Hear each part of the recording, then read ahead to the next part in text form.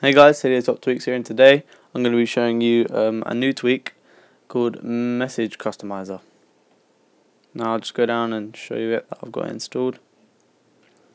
There it is, and you get it from this source here, apt.modmyi.com.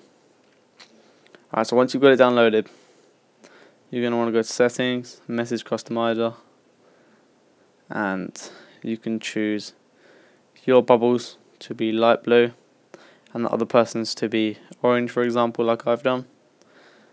So let me just show you.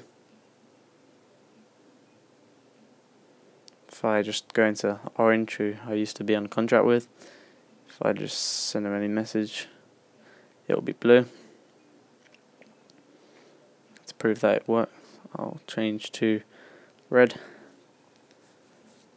I shall quit the app, go back on it,